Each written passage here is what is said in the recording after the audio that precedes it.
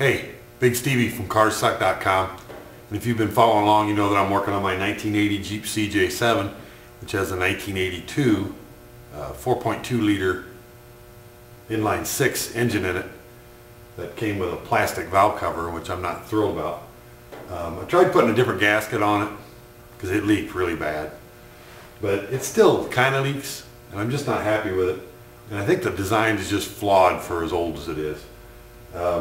On this side, the bolts don't go through the valve cover to hold it on. It's got these goofy kind of umbrella washered nuts on it that go onto the head studs here, and they don't go through the valve cover, so just the one side of the washer is clamping the edge of the valve cleaner, or valve cover, excuse me. So when you tighten it, it wants to push the valve cover in. Now there's some alignment dowels, there's 2 alignment dowels. They're not enough. Maybe it worked when it was new, and maybe it worked when you just glued the heck out of the gasket. But as you tighten that, it just keeps pushing that valve cover in, so you never get a good seal. Plus, these are 3/8 studs coming up out of here, and you're supposed to torque this to 28 foot-pounds, 28 inch-pounds, excuse me. So there's no way it'll ever yield the threads on that nut for it to stay tight, so they loosen up unless you, I suppose you can Loctite them. So this is kind of my Christmas video. I'm wearing a shirt my sister got me for Christmas, and Mom gave me a $100 check, and with that I bought this shiny aluminum valve cover, which hopefully is going to solve all these problems, because it's stronger, plus it's fastened down in a whole different way, and I'll get to that. Let's put it together.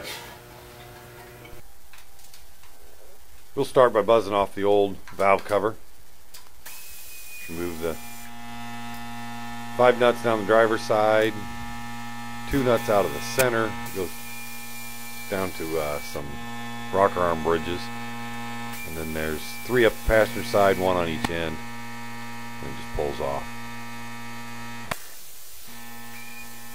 Then we have to replace the rocker arm bridge, or at least the 2 of them that have the studs sticking up for the old plastic valve cover, and they supply 2 new unstudded rocker arm bridges. So I'm putting the new one on. You have to make sure you get the push rods centered back in their little indent. And I'm just going to buzz it back down with a air ratchet, then we'll come back and torque them.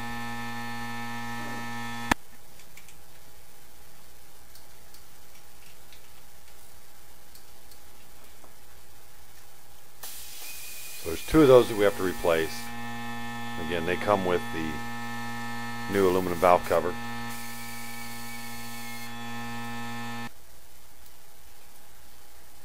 That the valve cover, when I bought it, I bought the Omix or Omix, however you pronounce that, and the one that came with RT Off-Road instructions, so I guess they're just remarketing that one.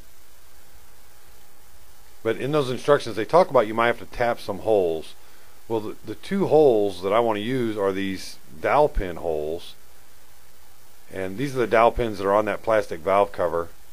Just kind of plastic indents that come down and go into 2 7/32 holes that are in the cylinder head, and you have to use a bottoming tap. I first started trying to use just a regular taper tap like the one on the right, but I had to get a bottoming tap like the one on the left, because the holes aren't drilled all that deep, and even with the bottoming tap I can only get about 4.5 threads.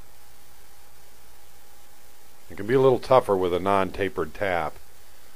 You gotta be real careful, keep it straight, push real hard as you're doing it, back up a lot to clean the tap. The instructions don't mention that. They kind of talk about tapping holes and drilling holes, and they warn they warn about going too deep, but they don't say which holes and what. But this is what you got to do. You got to tap those two holes where the alignment dowels used to go. We got to clean that all up. We got to, if you got any stuff from tapping in there, you got to get off there. You got to get it nice and dry to make sure the new gasket sticks. And it comes, the valve cover comes with a perfectly good cork gasket that I am not going to use. They say to add a little silicone to it, light layer silicone, but I went ahead and bought the Fel-Pro. If you shop around, I mean, don't buy this at the Zone. They want 48 bucks for it, but I found it on a website that had all the parts my Jeep would ever need, and it was only 18. And these Fel-Pros are nice. They come with the sealant already on them, so no silicone added to it. Really good gaskets.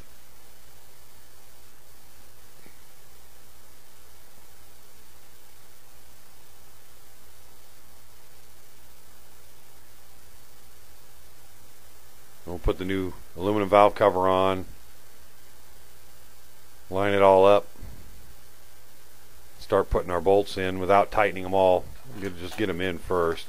I kind of had to push down here because that gasket's pretty thick, and again, the bolts can't be that long because I've only got, you know, like 3/8 of an inch to work with there for it to stick through the gasket.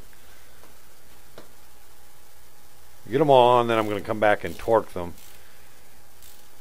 And the instructions came with suggested torque values for both 1/4 inch and 3/8 because, or I'm sorry, 5/16, because you may end up with a mixture of those. Like the original hardware was 1/4, and those new holes we tapped are 5/16. Working from the center outward, changing tools and changing torque values as needed, whatever size fasteners you end up using.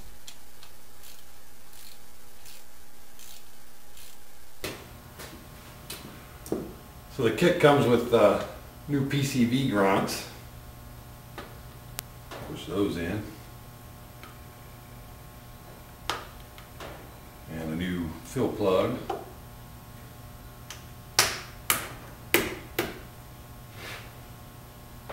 It's got the holes up here for like the air cleaner and the dipstick tube hold down and that kind of stuff.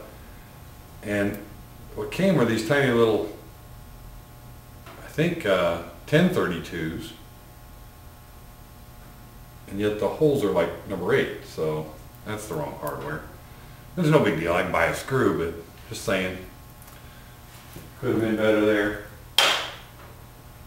But all in all, I'm happy with it if it seals, you know. So Jeep on.